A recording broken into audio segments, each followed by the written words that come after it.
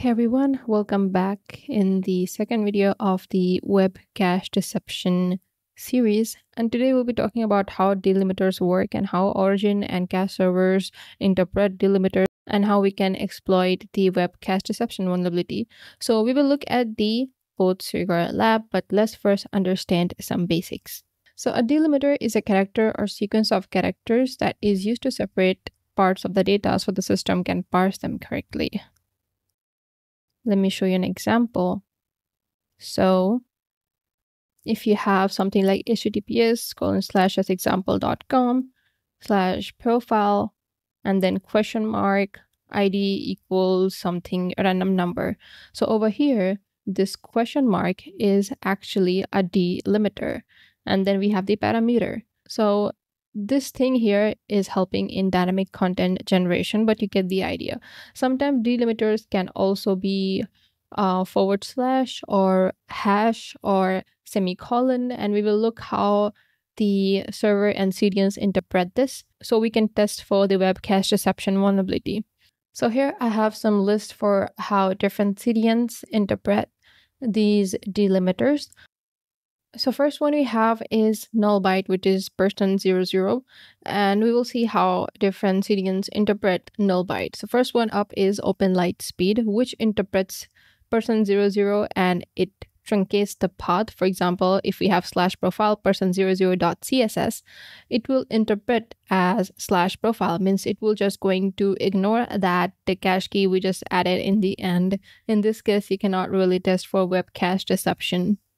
So in Akamai and Fastly CDN, %00 is treated as literal.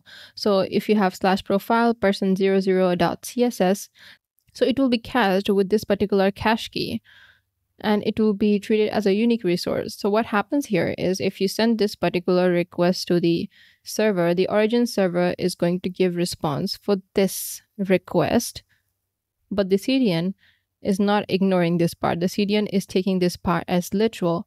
So it's going to still give the original response as it was giving for /profile, which contains sensitive information.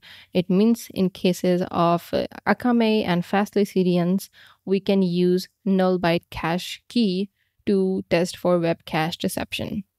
Now, in case of Apache, Nginx, and Node.js, it rejects or sanitizes the %00 null byte and it returns 404 or 400. So these things you can keep in mind.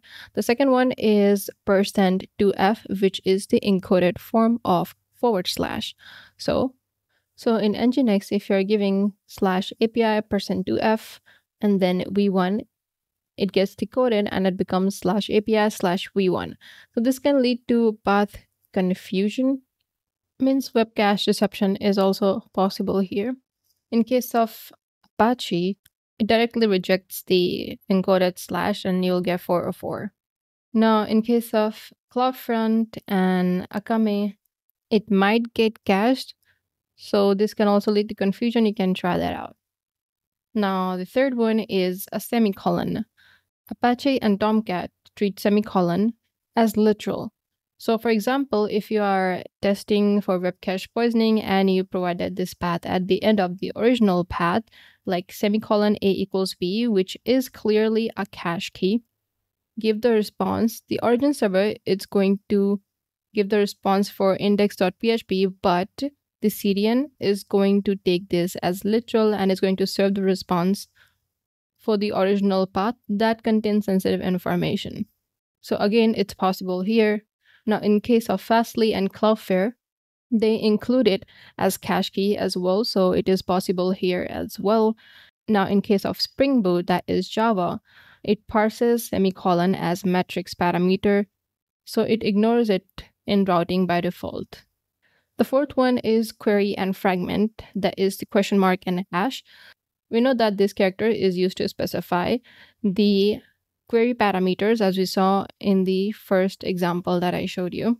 So it starts with the query string, and it is included in cache key by CDNs like Cloudflare and Akamai.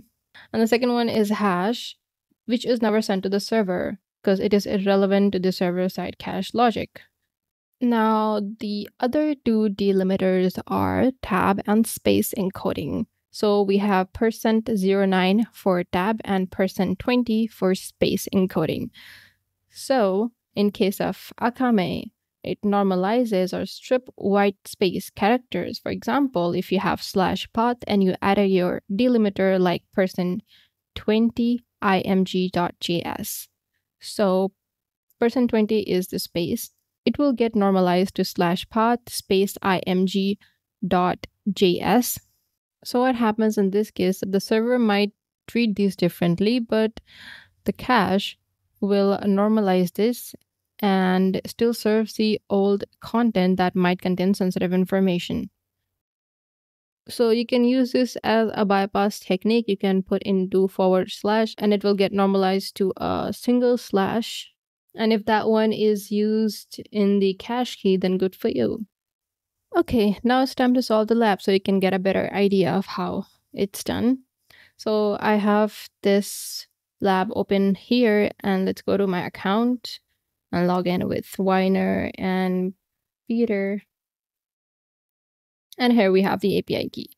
If we go back to the HTTP history in /my account, we can see that the API key is revealed in the HTML body. Keeping this in mind, we have the request that is revealing sensitive information in the response. Let's send this request. And over here, we can see the server is Apache. Keeping this in mind, let's try a few things. First, let's try /AB and send the request. Here, it says not found. Good, it's totally ignoring that thing. Means the /. So this delimiter is not working for us. Let's try something else. How about $A equals AB.js? So here we have $ as a delimiter. Let's send this request. And this time we are getting the response along with the API key, but we don't see any indication of if it is getting cached or not. For example, there is no response header like xcache, hit, or miss or something like that. Let's try one more delimiter that is semicolon and send the request. This time we can see a response header xcache miss. Let's send this request again, and it says xcache hit. And again, we are getting the API key, means the semicolon delimiter is getting cached. So this cache key is working for us. But to exploit the victim, we have to get a fresh cache key. Let's change this to XYZ. And we're going to copy the URL. And we're going to go to the exploit server. And over here, let's type the script tag.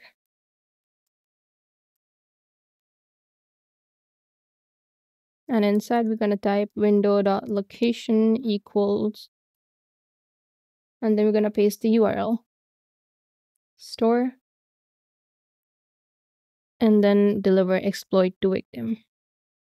Make sure to perform this in Chrome browser.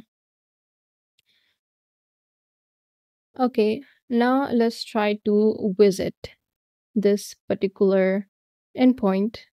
And here we have the API key for Carlos, means when the victim visited it, the response was cached for Carlos user.